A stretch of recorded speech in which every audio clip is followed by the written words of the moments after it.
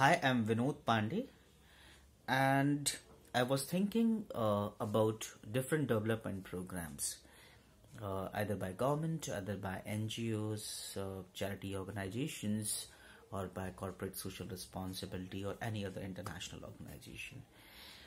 On one side, on other side, I was looking into that how these development programs are able to work on poverty. When I talk about poverty, it means that how these development programs are actually able to take people out of poverty. And when I was looking into different development programs, I was looking into the budget and expenditure of these programs, and I was looking into this people who got benefit from the programs. Though there are different claims that through different development programs, so many people are able to come out of the poverty. But on the other side, if you look into, for example, if you look into the Oxfam report or if you look into the different other reports, it says that a big chunk of resources are owned by a small percentage of rich people. It means that the inequality between poor and rich is increasing. So, if development programs are actually working, then this gap between rich and poor should not be increasing, but rather than increasing, it should be actually decreasing. But it's increasing, so it indicates that somewhere poor people are still not able to afford to solve the problems, whereas rich people, they are able to afford to solve the problems, and that's why this gap is increasing. What I want to say here is that because of I might be wrong, but this is just a one view and opinion, that and there's a need of lot to do a lot of research on it, that there's so much of investment in problems, for example on health, education, unemployment, that these problems become so costly that for the poor people it's difficult to afford. Whereas for rich people it's like easy to afford, and every year the expenditure or the budget on addressing these problems is increasing, which in reality should be actually decreasing. But when you increase the expenditure on the problems, the problem will become costly and the poor will not be able to afford. What is happening is somewhere most of these development programs, rather than focusing on people to people or individuals to take them out of poverty, is more of a very complex structure of programs where investment is on this structure, investment is all on this bureaucracy, investment is all in this delivery and not on the people. So people remain poor, whereas expenditure on this entire complex structure, delivery, functioning, operation is increasing. And the people who are in this structure or this entire system, they actually are getting benefit, not the beneficiary. And every year you have to increase your budget, so people in the system or structure actually gets a benefit, not the poor. And because of this increase in this in the investment, because of increase of the investment to address these problems, the problem become costly.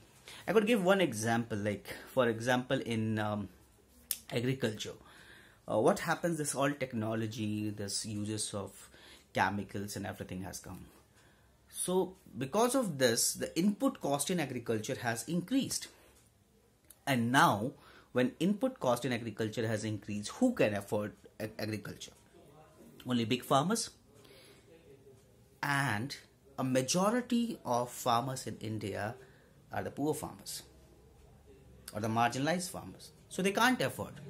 So when they can't afford agriculture, what they are doing? They are migrating to cities and doing the wage worker kind of work. And these people are like surviving on a very bare minimum kind of cost. Also, they are leaving their main source of livelihood. So who can now afford agriculture is only the big farmers, who can actually buy a high cost of input cost, who can afford this, who can take this kind of a risk, whereas poor cannot. In a similar way, if you look into this entire health as an issue, so there's a lot of investment on a health, especially on the system that, for example, PSC to the big hospitals, research and all those.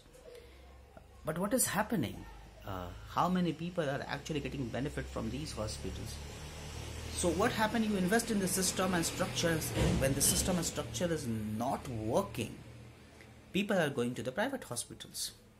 So when they visit a private hospital or private doctor, their cost for addressing the health issue is increasing. In the same way for education, there are so many government schools. But what happened? This entire system or structure is not working. So the schools are not functioning well. And that's why people are sending their children to the private schools. And when you send your children to a private school, you have to pay high fees. You have to send them to the tuition. You have to buy books, uniform, and many other costs. So rather than addressing the issue of education, actually we are increasing the cost of education. So somewhere government, NGOs, charities, organization, corporate social responsibility people, private firms, international organizations need to look into that. Do they really need to invest on programs, or do they really need to invest on people?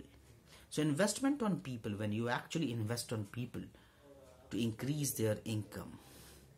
And income, it's not about set a poverty line of a $1 or a $0.5 per day kind of a thing. Set a poverty line at least where someone could afford about like $10 per day kind of a thing. And when with your programs, people could be able to earn that much somewhere, then people will be able to afford to address these problems. Yes, there's a need of a structure, there's a need of system, but on the other side, there's a need of investment on people. So until and unless development programs focus would not be on improving structure, not be on investing on a people, I think it's very difficult that these programs will work. We keep on saying that so many people have come out of the poverty, but it's mainly because of the inflation and what was the price of milk 10 years back, and if you compare the price of milk now, and then you say that people have come out of the poverty, I think that's a wrong calculation. What we require is that we need to have investment on people somewhere, not investment on problems. If we keep on increasing budget to address the problem and not solve the structural issue of this bureaucracy, delivery and all, problems will be becoming costly, and only rich people could be able to afford this problem, and poor will become more poor. So let's not make problems rich, let's make people rich. Thanks.